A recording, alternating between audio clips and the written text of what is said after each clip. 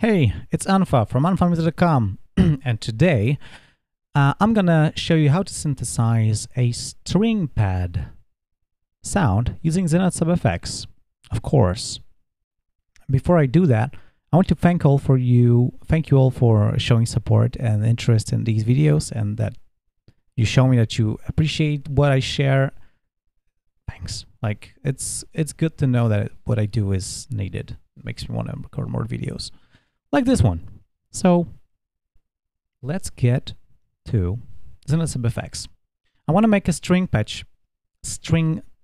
pad sound, and I'm gonna do this with pad synth. I have baud line here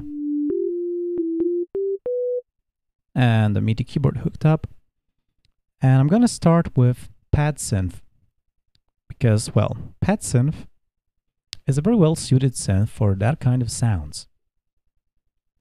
You can see that I enabled it and it doesn't make a sound because pad synth works by playing samples. It generates samples,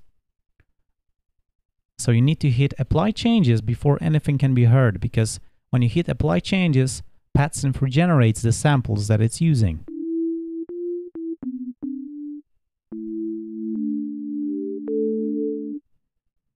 So this is something to remember when you're using pad synth, that you need to hit apply changes. It's going to become red whenever you change anything that requires the changes, because the samples are played back and then they're filtered, and then they are processed with the amplifier section, and they are pitched. So these changes don't require recalculating the samples, but changing the characteristics of the actual timbre need. So to make a string pad, we need to change the basic waveform, because right now it's a sine wave, and that's just one fundamental frequency. And it just happens so that a saw wave is very good for synthesizing strings. You might hear that it sounds a little bit like a string orchestra, but not entirely quite like one. So, well, this is the basic thing. We have all the harmonics, even and odd. So there's plenty of tone, like, to sculpt, but we need to change this a bit. Now, pad synth has this very interesting feature that it enables you to sculpt the profile of one harmonic, of every single harmonic, and we can observe that actually if we switch back to a sine wave. Of course, I need to hit apply, and you can see this is our sine wave, which is for some reason having two overtones.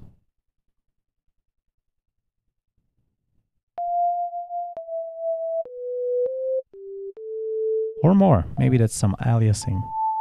However, this is so quiet that I can't really hear anything of that. But I can see it. It's measurable. It's more than 100 decibels below, so it's actually non-existent. It's just a trace. Okay, so let's get back to harmonic structure. And what we have is the bandwidth. This is the main control.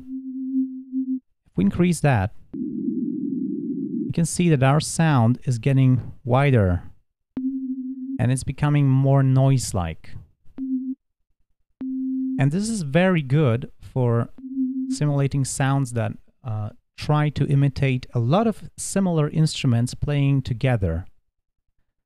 However, using detune values more than 50 cents, 50 cent, yo, is a little bit risky, because the single harmonic starts to bleed in pitch so much to the sides that it actually starts to sound detuned. It's starting sounds disharmonic.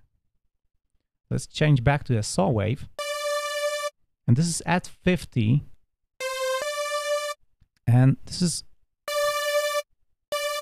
okay. It's not let's go to 60. 77. 90. Like, to me, it sounds already like almost detuned.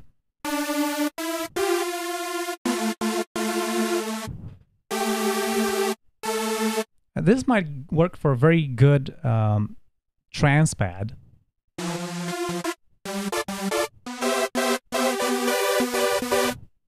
That, well, it mostly blends into white noise in the higher harmonics, which is a little problem, but this might be what you want.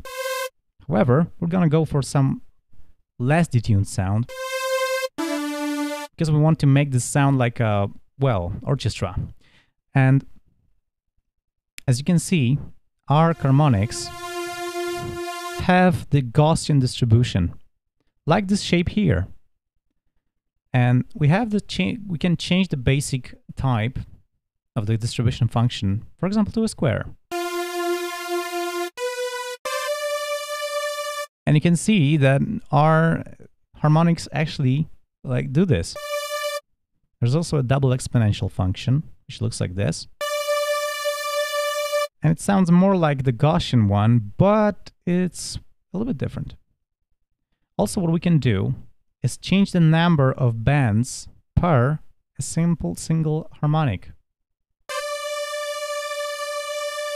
And then it sounds more like a few instruments playing together instead of just one. And this is what we're after. Of course, this sounds very detuned, and you can see in the higher harmonics that the actual sub-bands that compose for single harmonics, like, they are so close together that they blend into a like a metallic dissonant texture. And I think if we can high-pass this,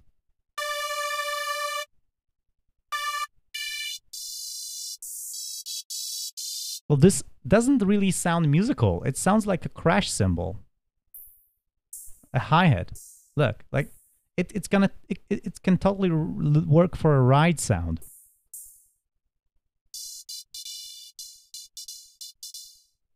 Especially if you play a dissonant chord. But we're not doing that today.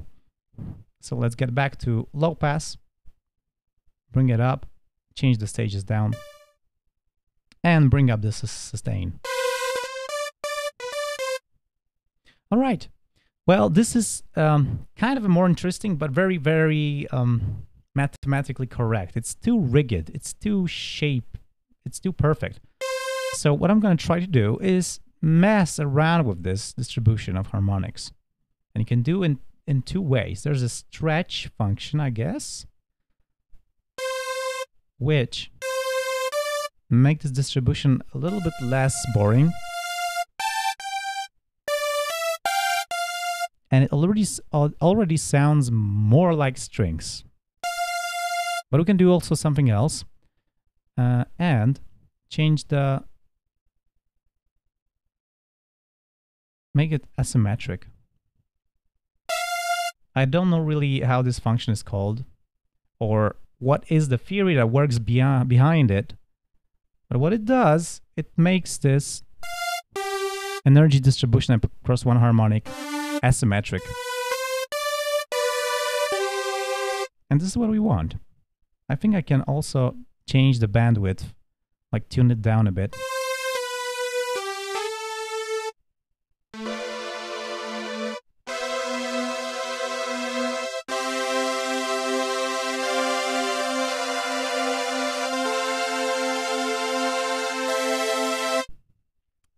Yeah, we're getting there. Also, there are some other cool stuff that you can do. For example, you can change the discrete mode. Disables the profile of harmonic, and this means every harmonic generates just a single tone.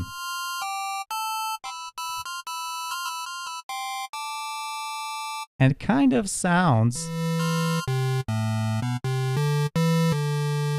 like a perfect saw, but not exactly.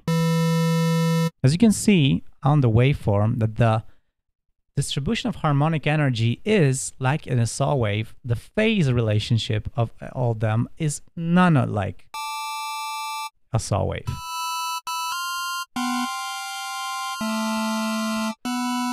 And this is, well, Interesting. There's also a continuous mode. It actually turns this harmonic, graph into a noise spectrum. And, well, it doesn't make anything useful in our case, but we're gonna get back to that later and do something interesting things with it. I mean, in the other videos, if you want.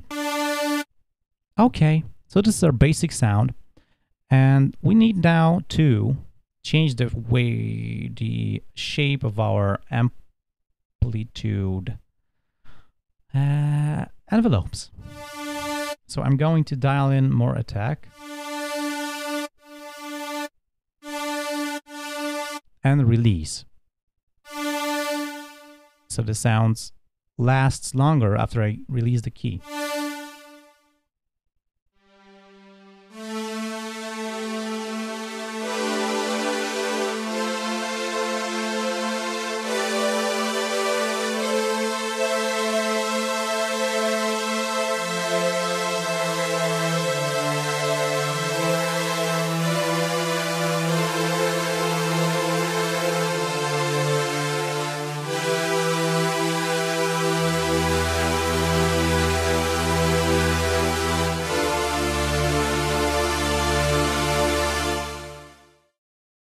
And, well, it starts to resemble a string ensemble pretty well. However, there are a few things that we can tune to make this more realistic, because it would totally work in a song if you wanted to have this sound, but it can be less synthetic and more realistic if we go further with this. So the first thing I'm going to do is enable the low pass filter. Make it wider, so I'm decreasing the Q, the quality of the filter. If I increase it, we have the almighty resonance peak, but we don't want that. It's not the sound we are after.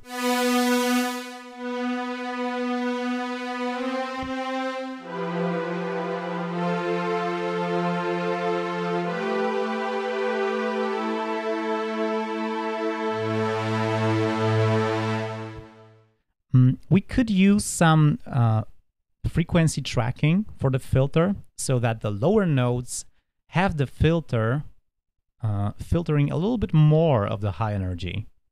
Let's try to dial it all the way up. And we need to actually tune down the filter's center frequency, cutoff frequency, the basic cutoff frequency.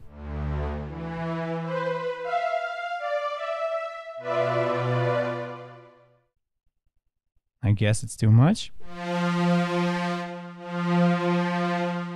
We can also make some motion.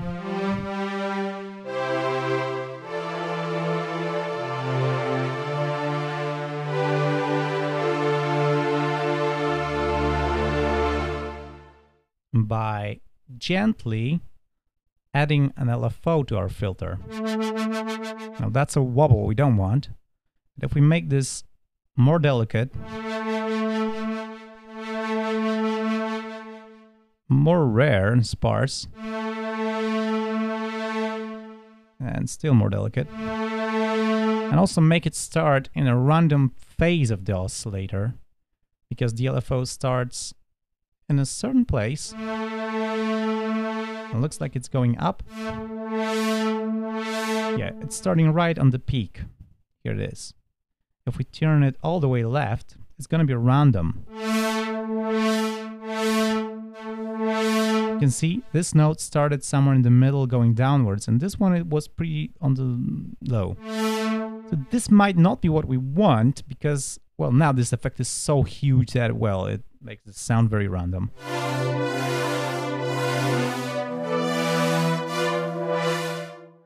It might be cool for some effects, but not for a realistic string ensemble. So I'm going to make it very subtle. And also add some randomness. The amplitude randomness makes each peak end and start in a different vertical place. And the frequency makes the cycles of LFO oscillator slower or faster.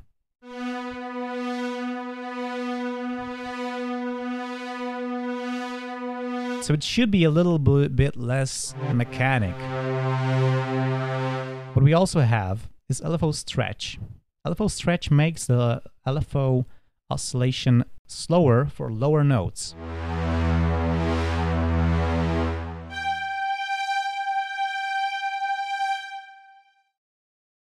I think it's disabled, actually, because it's in the middle. If we tune it for the right, we will need to bump the frequency up also. Yeah, this is it. If we invert it, like go for the left,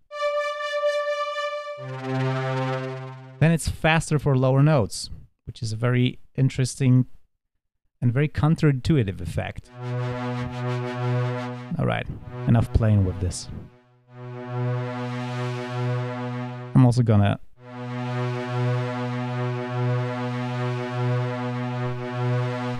yeah, I think this is good. Like you can see there's a little bit of motion, and because it starts randomly, if we play a chord,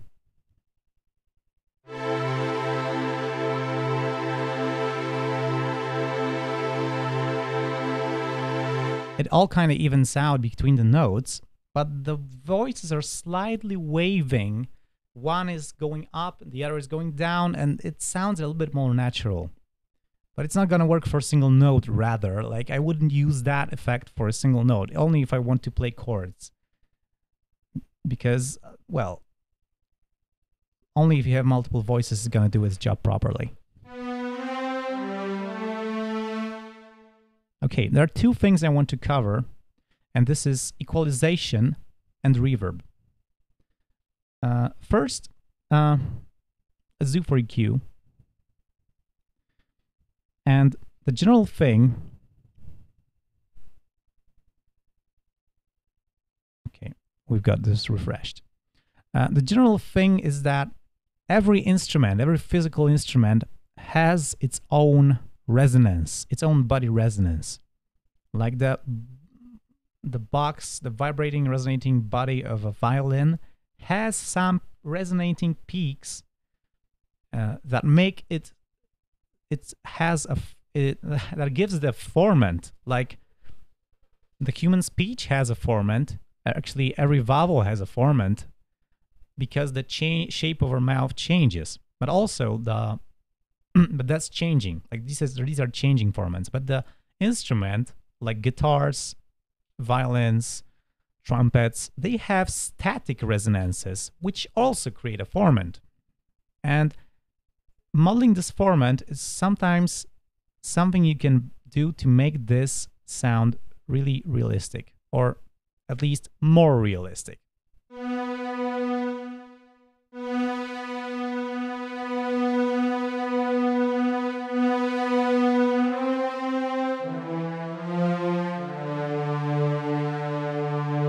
If you want to do like some reading, there's a great article on Sound on Sound about synthesizing strings and very different articles. I'm gonna link it in the show notes, like in the description. But from what I remember, there are two main resonances for strings, and I'm not like doing this by numbers. I'm just doing this by ear and memory.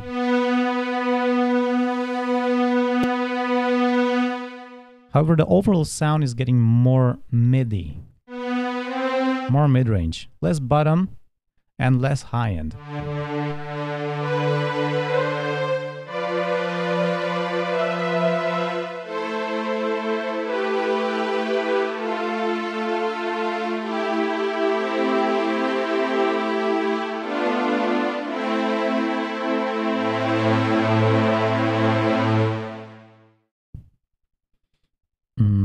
However, we might want to add some low end for our double basses. So I'm going to dial in a low shelf filter.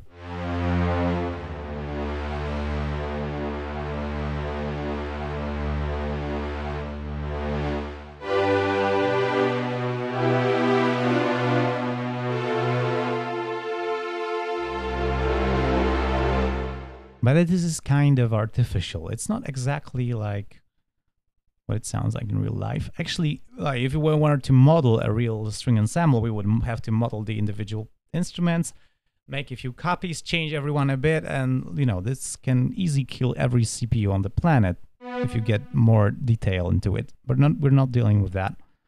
We're making a simple string patch. String pad spudge patch. Okay, so we have our basic sound. Let's add some reverb.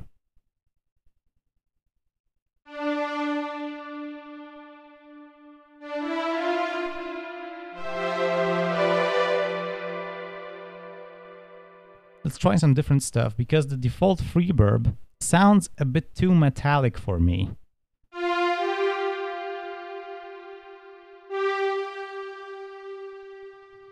But we also have random and bandwidth.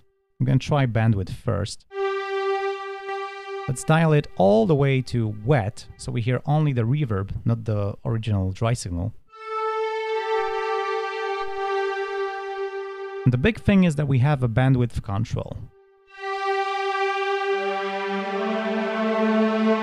which kind of enhances the width of our ensemble.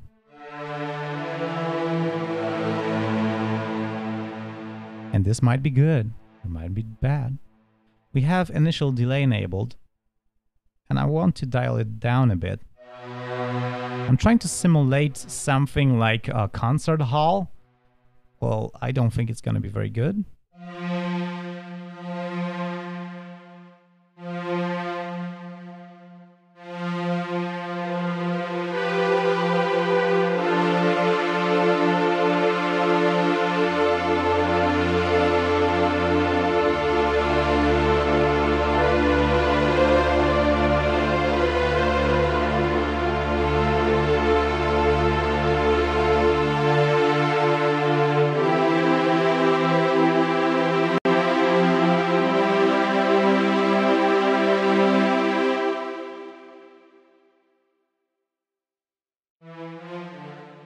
Okay, this is something.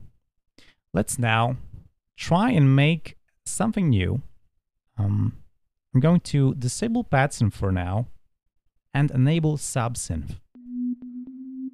ZynAddSubFX is a very different synthesizer. It generates white noise, stereophonic, like different for left and right channels, so it's very wide in stereo image. You can also make it monophonic if you disable this. And it filters harmonic frequencies out of that using bandpass filters. And I will try to dial in a simple saw wave harmonic series. So we have very simple something to help us like reinforce the PadSynth sound with something else to give it more life, give it a little bit more character, because it's always good if you're coming for spacey sounds to like try different approaches and mix them, blend them together. You can hear this sounds nothing like strings. I'm gonna change the scale, the magnitude scale. This is the like, normally this is working linear, but the lower you go with the decibels, the more logarithmic it gets. We're starting with random, like every sample, every first hit is in a random position in the amplitude, so this creates clicks sometimes. Like sometimes bigger, sometimes lower, but most of the time there is a click. You can change this to 0, which will always give us a soft start.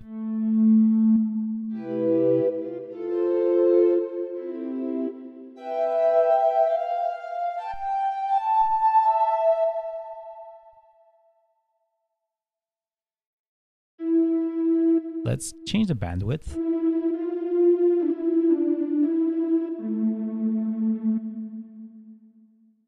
Give it more attack and more release.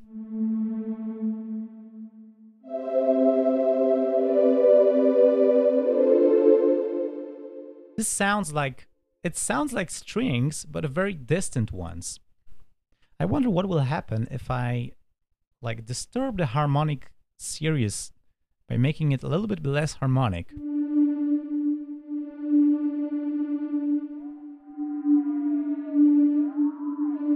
You can see what this does.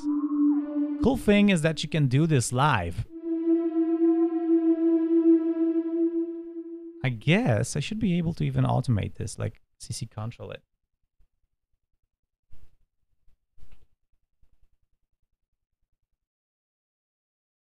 Maybe not, because I'm hosting it at Carla and I'm not pretty figured out how to do that.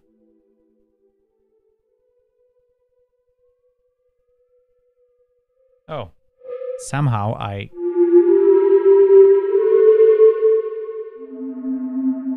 turned down the filter.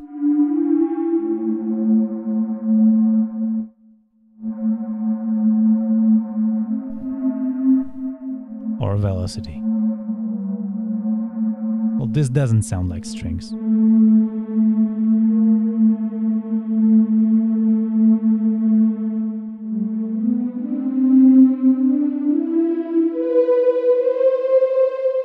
Actually, I don't want the extra low-end boost that we have on our EQ, because it sounds very, very boomy with this. So I'm going to dial back the low shelf.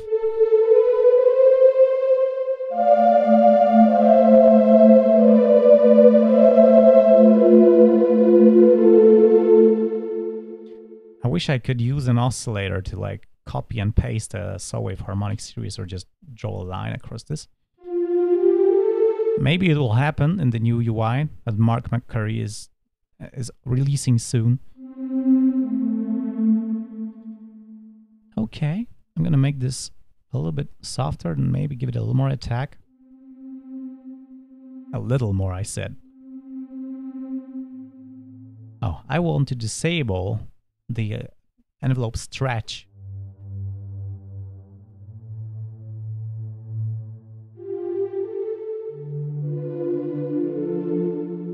Let's see how does it sound if we play it together with our pad synth. Well, the pad synth is very loud. Suddenly.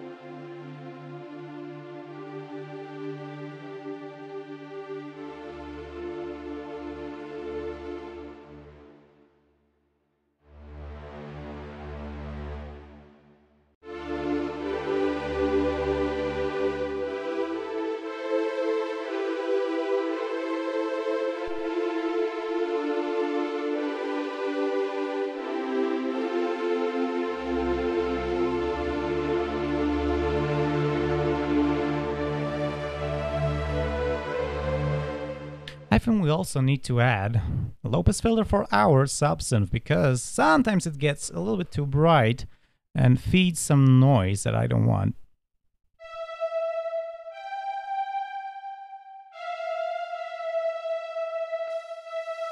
Yeah, it was subsynth.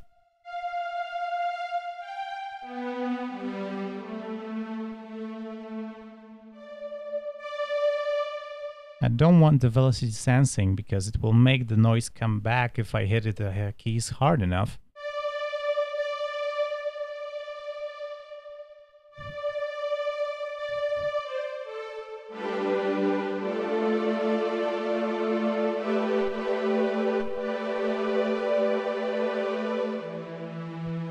Hey, I like the sound. All right. Well, one more thing I'm gonna do is a little bit like different, because, well, the patch is finished and it will be, you can download it in the link is in the description. I'm going to disable ZynAddSubFX internal reverb. And I'm gonna try and see what can we do with mverb, which is also an open source plugin. And I got to use it because Cake Studio ships it and it's easy to get that way.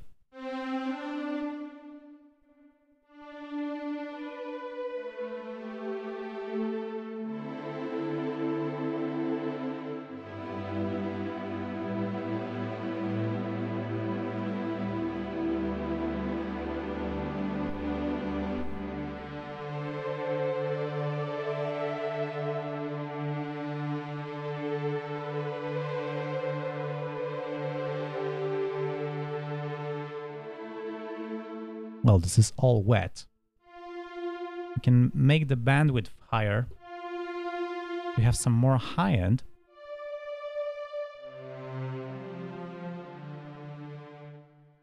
Let's mix it with the original one and make everything louder.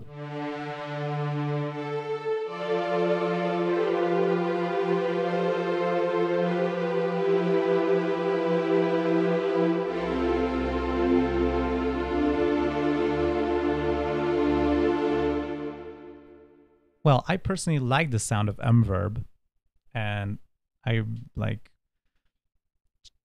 want to say check it out because it's an awesome plugin. And there's also a ZynAddSubFX version, so you can use it with LMMS and other hosts that don't work with LV2. Yeah, Cake Studio is the way to get the best in Linux software. I think I'm going to make a video about Cake Studio. Okay, let's get back to our ZynAddSubFX reverb.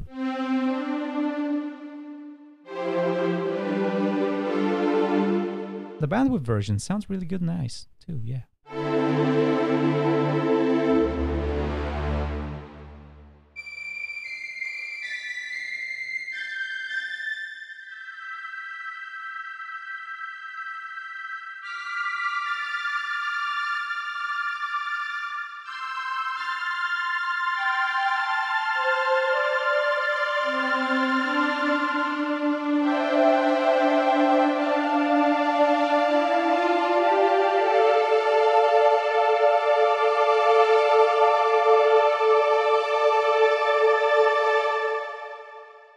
Well, I'm lacking a sustain pedal to finish this with a D.